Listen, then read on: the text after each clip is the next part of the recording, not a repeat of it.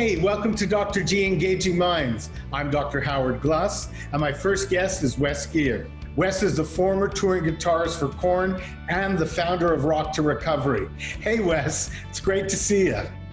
Great to be seen. Great to be here. You know, I was wondering, how you're doing with all this social isolation, with the quarantine, how you're coping with it all. I'm doing surprisingly well. I mean, I work out of my home mostly, so I'm kind of used to it. But luckily, there's been a lot of wonderful, resources digitally, the way to connect, like Zoom and stuff like that. It's not the same, but it's been working really well. And I've just been having to take extra effort to make sure I'm reaching out to other people and getting that. Even if it's face-to-face like this, I'm getting something. Exactly. It's kind of what we have. And that's what I feel like. You deal with the reality of what you have. And this is pretty good when you think about it. If you think about what some of the alternatives could have been like, that if we wouldn't have had this technology, how really isolated we would feel. Yeah. Every time we leave the house now, we get excited. Like, I got to get gas today. Whoa! I know. I live near the farmer's market at the Grove, and the day I go out shopping at the farmer's market, it's like the most. I'll call them and go, oh my God, they had orange juice. I'm so excited. Yeah, a lot of gratitude now. You know, a lot of patients right now, one of the issues they're facing is some of them have been relapsing, and I feel it's because of the isolation. And in some ways, I feel like it's a bit of an excuse, to be honest, because as you know, there's so many things people can do to stay connected.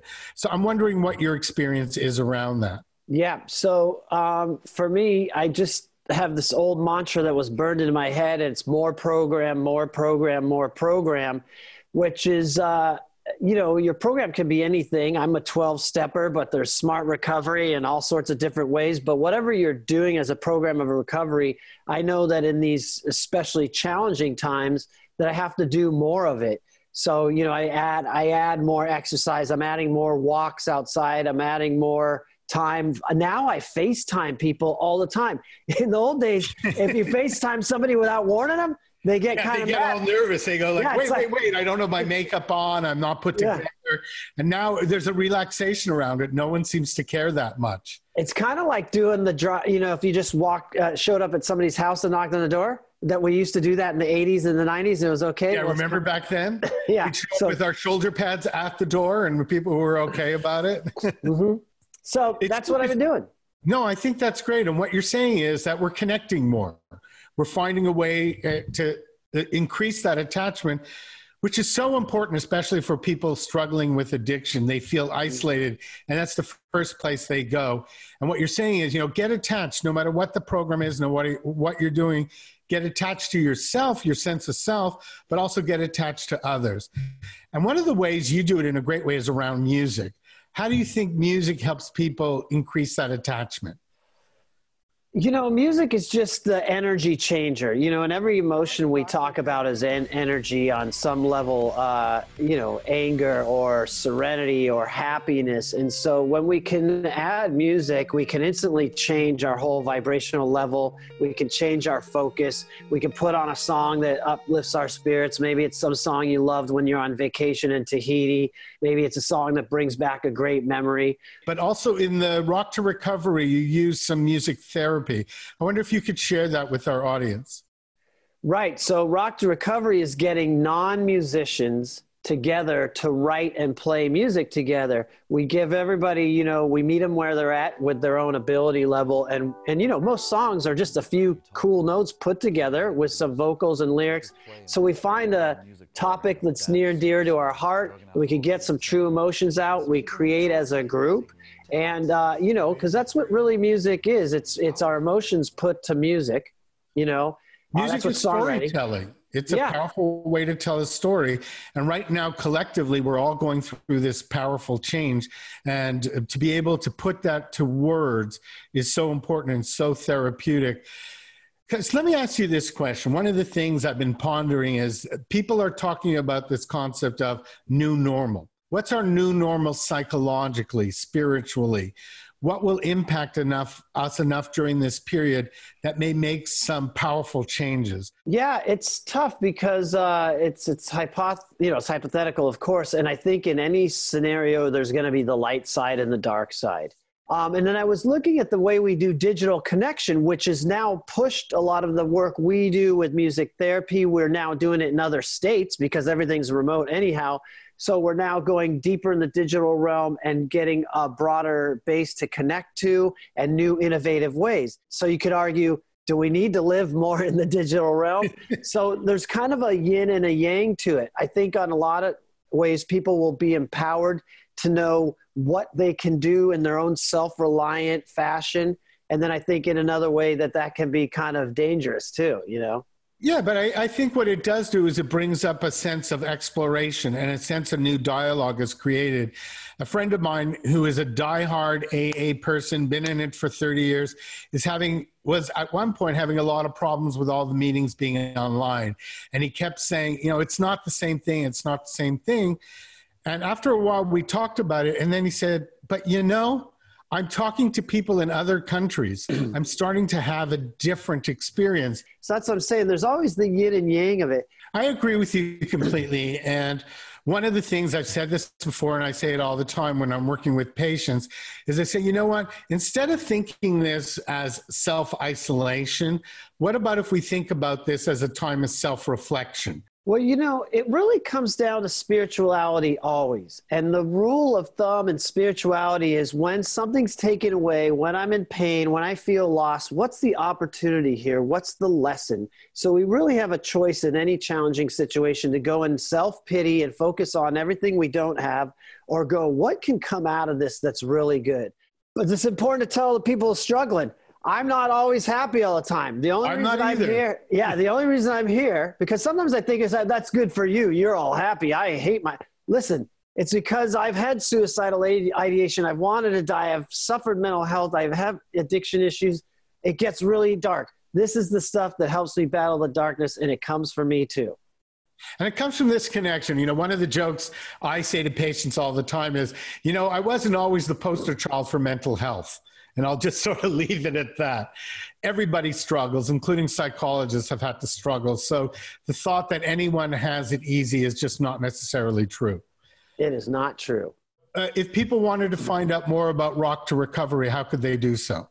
We're easy to find. We're all over the interweb. It's Rock, T-O, spelt out, to Recovery. We have Instagram, Facebook, Twitter, website that's really cool. And then you can find me. I'm Wes Geer, W-E-S-G-E-E-R. And if you DM me, if you have any, I love to help people out who are struggling. So yeah, we're easy to find. But we're not done with Wes Geer just yet. He rejoins Dr. Gluss later in the show to play a little guitar. I feel happy when I procrastinate. Yeah. But first, that's what really brings that higher level of recovery. More on the life-saving power of music.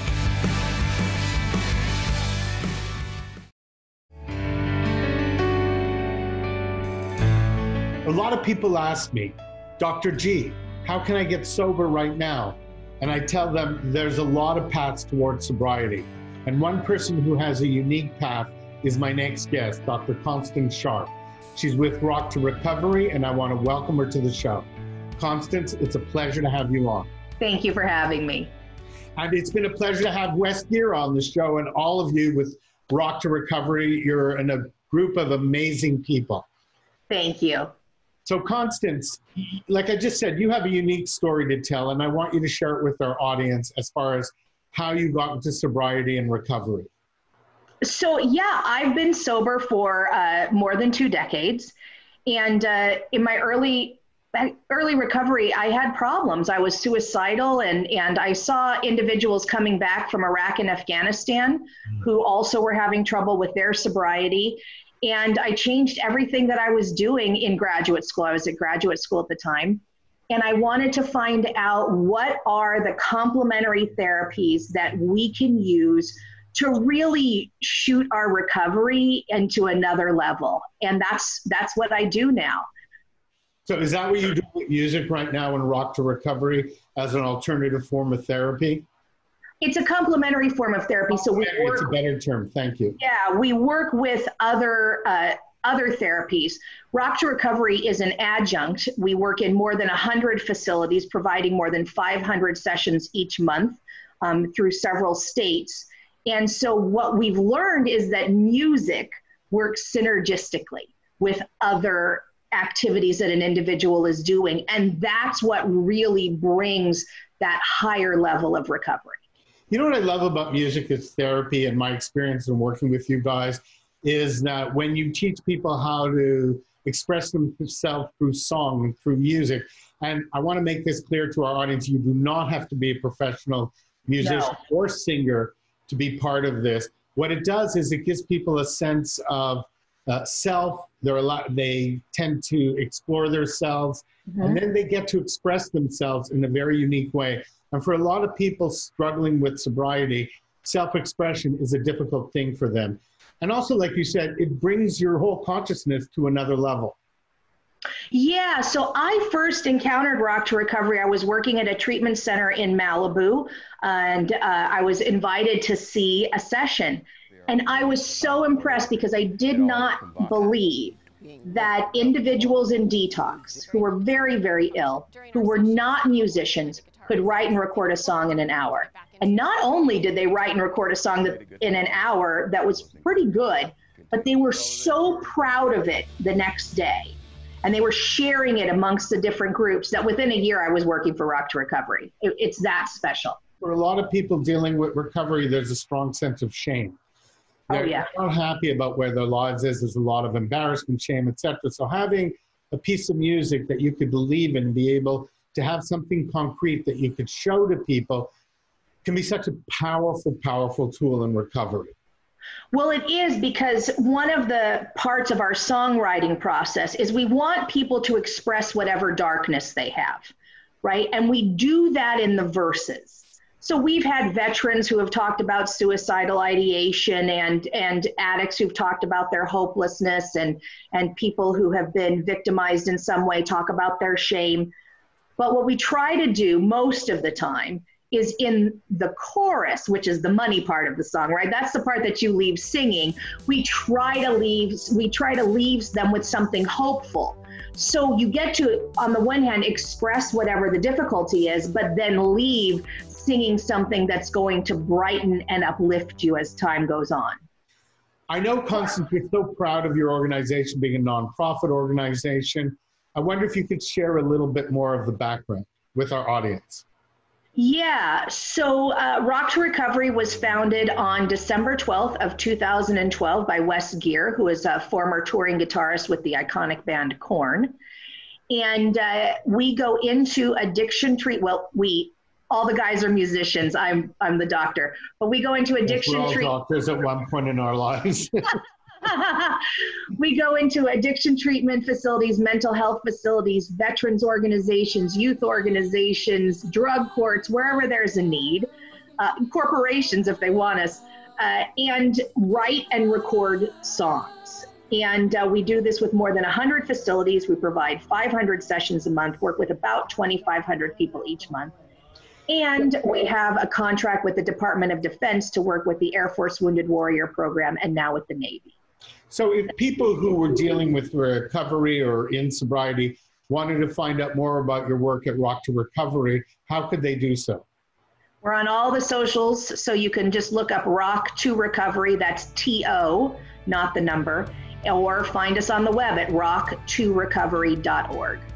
What I love about your organization, you're such a wonderful group of people, and when you all get together, it's so powerful and authentic that the power of group and the power of attachment is fundamental for people who are looking to recover.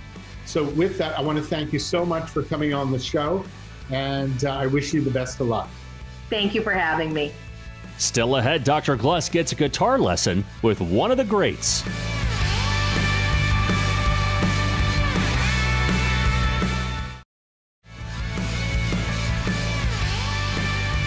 How about you be a shrink for the day and I'll be darkness?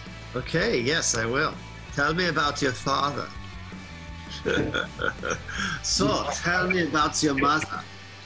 All right, So we're going to do some simple guitar. Okay. What we're going to do today is we're going to write a song and take some cognitive examples. I know you like that word, cognitive. Yes, it's very psychological. Yeah. And what we're going to do is talk about some affirmations that we can write about, things that make us feel good. As you know, putting our cognitive attention towards what we like is beneficial. But we're not only going to just do that and write it, which takes it to the next level, not just saying it, writing it, but we're going to also attach it to some music. So that really gets us engaged. And when we get like kind of the joy of the music, it's just a deeper experience, a deeper cognitive experience. Well, okay, you got your honorary psychology degree. Yeah, it's the only word I know. You know, music and many of the best songs in the world are very simple. You know, right? It's just, of course, I screwed that up. But I'm only a couple sips into my coffee. By the way, you're forgiven. Yeah. Wait, here we go. What does it say? Oh, it's backwards. I yawn as a silent scream for coffee. I think it's. So we're going to use just two simple notes today for the simplicity of our hit we're about to write here, because we're a band now. Yes, we are. And you're helping me. You can be Simon and I'll be Garfunkel. There you go. I had some other ideas too, but we'll stick with that. And you're going to help me find my voice in music, right? Yes, it'll help you find your voice in music, yeah. All right, so the first note you're going to hit is on what's called the 5th fret. It's a second dot. We're just going to use the lowest string. When I say low, I don't mean close to the floor. I mean low to pitch, which is actually closest to your face. So 5th fret, just give me, yeah, that looks right. Just give me one hit there. Okay, now I do want to qualify. I've never played guitar before, so here we go. That's great tone. I mean, for now, so we see it can strike the notes. Now, does Dr. G have any rhythm whatsoever? I see a second career coming here. Me too. All right, so check it out. So we're going to go 1, 2, 3, 4, hit. Okay, now let's try to do it together in time. 1, 2, 3, 4. How come you're going one beat behind me? Oh, no. Yeah, you have to move between the notes. Okay. Are you stressed out? No, not yet. I'm getting there. No, I'm joking. Well, you know, when we first did our first rock recovery sessions, I had some clients freak out because the pressure and everybody's looking, they're learning. I was like, oh no, I'm stressing the clients out. And it's like, wait, that's great. They've got to learn to deal with anxiety. I'm breathing. I'm trying to stay in the moment. Reminding myself this is my first time, all that stuff. Here's the idea of the exercise to get in some lyrics. We're going to write some stuff, okay? Yeah, better get a drink of water. We're working you hard over here. I know. And it is water. Okay, here's what I want you to do. I want you to write 4 things that this is your creative writing exercise. Okay. You feel happy when what? Okay. So 4 things I'm happy with? Yeah, but here's the thing. I'm going to try to give you, I want it to be in 4 syllables to add a little bit of cadence and rhythm and a challenge to you. So for example, I feel happy when I take out the trash. Take out the trash. Okay? Or go to the beach. I eat pie. When I eat pie? Yeah. That's great. Okay, perfect. 4 syllables. When I feel happy when I eat pie. Sit on the beach. Yeah.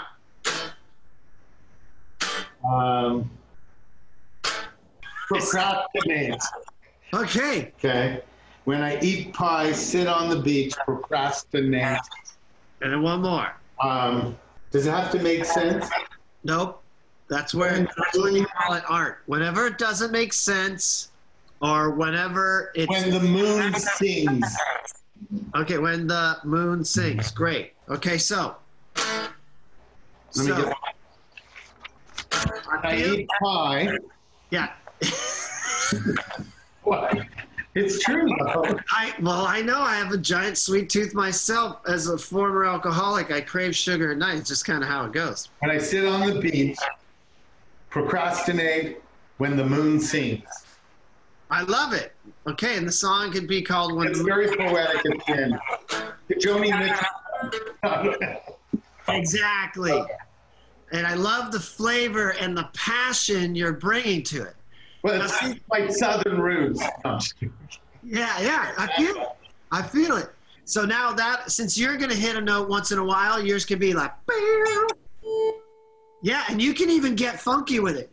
I want to. Funky beat, Dr. G. Okay. So it's going to start a little bit with me just on the guitar, and you can play along with me, and then I'll give you a little cue when the vocals start. Here we go. Okay. Wait. 1, 2, 3, 4. Yeah. Yeah. Yeah. Now, ready? I feel happy when I eat pie. I feel happy when I Sit on the beach. feel happy when I Procrastinate. feel happy when And the moon sings. Yeah. Yeah. Yeah. What's Yeah. up? Woo! Get it, Well, Dr. thank you, Wes. Yeah. Hey, check us out on our MySpace page. Yes, and that's Wes Geer with Rock to Recovery. It's always a pleasure. Always a pleasure, my man. Next time on Dr. G Engaging Minds, actor Eric Roberts. It's a great time to explore or re-explore your whole situation.